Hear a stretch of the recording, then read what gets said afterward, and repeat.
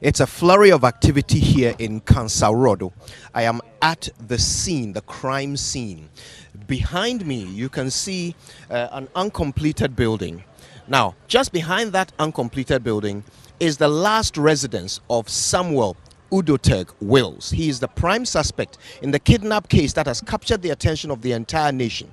There is a flurry of activity behind me. You can see the top brass of police, including the commander and his top team, who have been here all morning as part of the investigation, trying to piece together the clues they have found at this location since yesterday, when the police first started to dig around for some remains. Now, these remains that they were looking for were as a result of a tip from the prime suspect himself, Samuel Wills. This, according to my sources, is the first tip from the suspect that has yielded actual results. In the past, he has sent them in many different directions on wild goose chases from Koforidia to Nigeria. But finally, yesterday, actual results were found.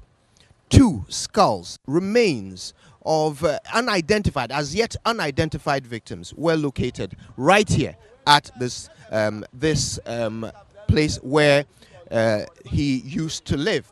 The people of this community have been paying very, very close attention to what has been happening since yesterday. While the police have been coming and going, they have been noting every single thing that happened. In a moment, I'll introduce you to a lady who saw it all and who can give us a narration from an eyewitness's point of view of everything that unfolded here yesterday. It is still a flurry of activity. If you have a look behind me, you'll see the police officers packing some of the equipment that they used to retrieve evidence here yesterday. Bamboo and pipes that were used to get deep down into the soakaways and the septic tanks within which evidence was located here yesterday.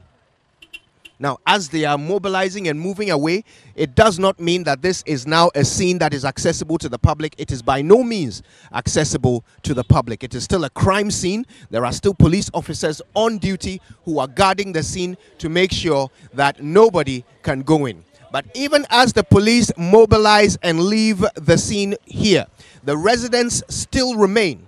The residents don't forget. They saw everything that happened here.